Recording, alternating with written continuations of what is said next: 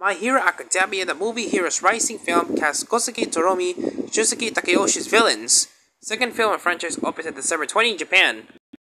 Issue of Showa Ishi's weekly Shonen Jump magazine revealed Monday the character designers and voice actors for the two more original characters who will appear in My Hero Academia, the movie Hero Rising. The new anime film based on Koi Morikoshi's My Hero Academia manga. Both new characters are villains who work with Nine.